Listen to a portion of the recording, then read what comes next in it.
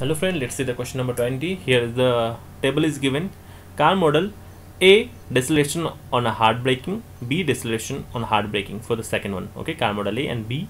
Driver X having reaction time as a 0.20. Driver Y is there, which is having more reaction time, nearly about 0.3 second. Well, the speed of this driver X was moving with having the speed of 4 km per hour, and this having Y as a 72 km per hour.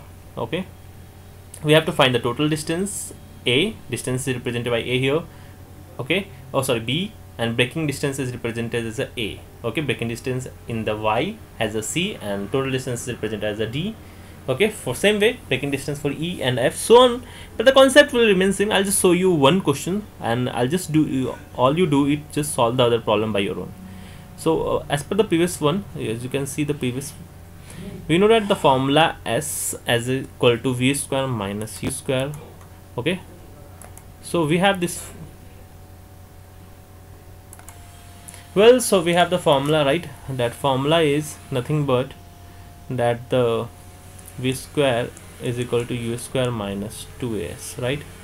So from there you will get S as equal to V square minus U square upon 2A. Guys, this S, don't confuse, this S is here the distance. We just apply the final velocity as a 0, initial velocity is minus 15, because 4 km per hour is converted into the meter per second. 54 km per hour divided by 5 by 18 will give you 15 meter per second square, right? Meter per second. So basically this will be the braking distance. Talking about the total distance will be this braking distance plus before applying the brake. Before applying the brake, the moving with the speed of 15 meter per second, that is the we'll have moving with the constant speed. So we'll have the constant speed. We have formula is equal to Vt, and time is just for 0.2 second for braking reaction time, right? Reaction time is 0.2 second. So before applying, it takes 0.2 second by the first driver, and the velocity was 5 meter per second. That is nothing but the 54 km per hour. So it took time. Actually, it took it travels 3 meter before even applying the brake, and after applying the brake, it reaches 19. So overall will be 22 meter. So got the answer. So this how you can find all the answer, and take this as a homework, guys. It's very easy. Fill all the blanks. So I'll just must say, so first answer is A as a 9, and just fill all this B as a 20. Use the same concept once again, same.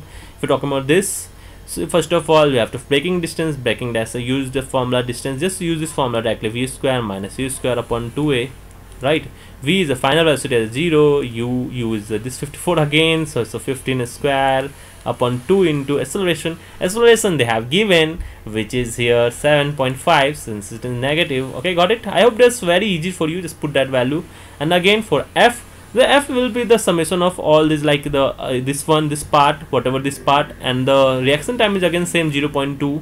so 0.2, and whatever the speed, so it's 54 km again, so it's this plus the value this, so again you can get the same value. I hope this is clear to you. You can fill the blanks, whatever it is, you'll get the right answer. Even though if you have any doubt, please give me in comment box. I'll try to resolve it as soon as possible. Thank you for watching this.